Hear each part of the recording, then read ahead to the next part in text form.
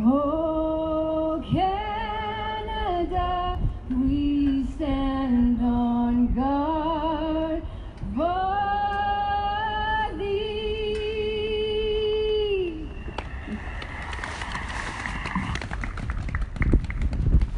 Which is great. So I just wanted to start off with basically a bit of information.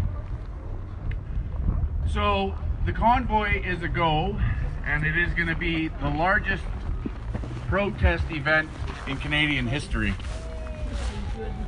And I think, as I mentioned earlier, that a lot of people are sort of waiting now for that big event, and that's understandable because that's really going to blow this thing wide open.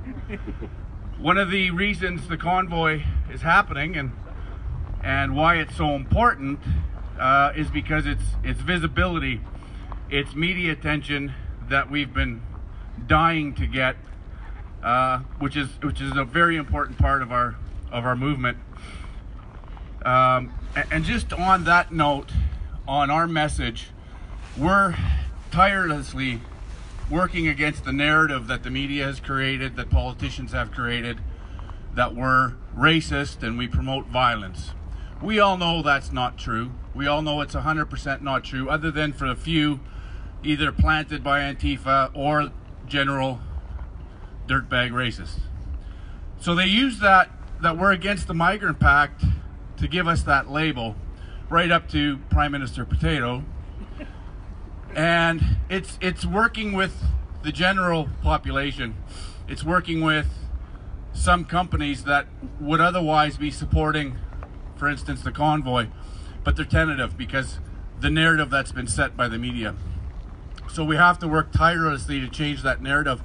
And it's not only up to myself as a speaker or Timothy or others, it's up to everybody here to change the narrative. So any opportunity you get to change the narrative, please do so. We have to get the message across that we're not anti-immigration. We want immigration. We understand Canada is built on immigration. We all come from people who immigrated to Canada, every single one of us. That's not our fight. Our fight is keeping control of the policies around immigration and to keep our sovereignty instead of having the UN make these decisions for us and dictate policy for countries that sign on to these pacts. That's our fight, right? We have to get away. Certain people don't necessarily distinguish between the individual and the group. We have to do a better job of not singling out particular races or religions or what have you that people follow. There's nothing wrong with criticizing religion, and it is relative to the Migrant Pact, of course, because most of the migration is coming from the Middle East throughout Europe and into North America. So we have to be able to discuss that, but we have to discuss it in a way where we're not putting the focus on the individual. Any one of you folks, if you lived in one of those places and you had an opportunity to come to a free, democratic, liberated country like Canada that has the ability and the freedom to express ourselves and promote equality amongst everyone, every one of us would take that opportunity and go where that opportunity is. So we can't blame the immigrant. We can't blame the migrant per se. We have to take that fight and blame and put the focus on the government and the UN. It will turn in, we are right now a country that is a culture of freedom and liberty and equality and justice and law. And it's important that we hold on to that. It's important that we as Canadians who understand what makes us Canadians hold on to that. Because if we don't hold on to that and we allow the UN to govern our country and others, we're going to lose that. There won't be a country left that we recognize for people to come to, because it's going to be equally poor across the planet. That's the ultimate goal of the UN. That's their idea of equality, is all countries equally poor, which is why they're stealing the wealth from the Western countries right now to fund the agenda that costs 4.5 to 7 trillion annually. So that's our fight. That's the message that we have to get into the media, and more importantly into the mainstream Canadian. Everyone I talk to that I know personally is against and agrees with what we stand here for today. Every single person I talk to.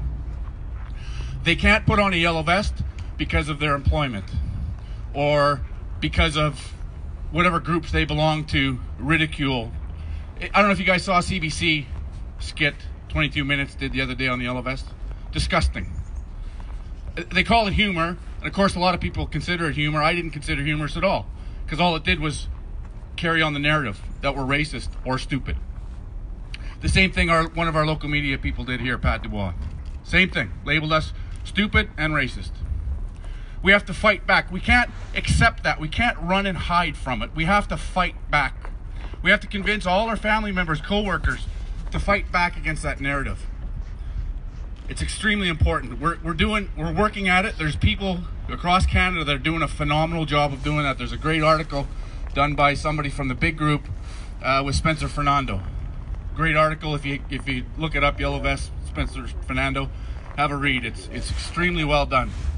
I'm going on the radio tomorrow with Roy Green, and he's nationally syndicated, to help change the narrative. So there are some media people and some media outlets that are sympathetic to our cause, and they understand our cause based on what I just mentioned. So that's important. And CBC has asked to do an interview. We're not sure if we're going to do it or not yet, but we have to try to break this stigma that they've put on us.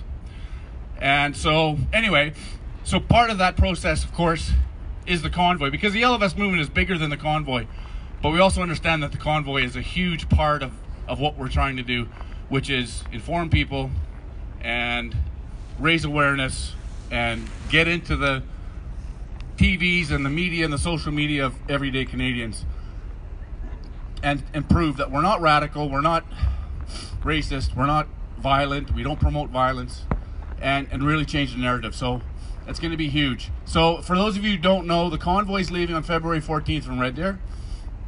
From Red Deer, it's going to Regina. Regina Committee has done a fantastic job of planning and organizing.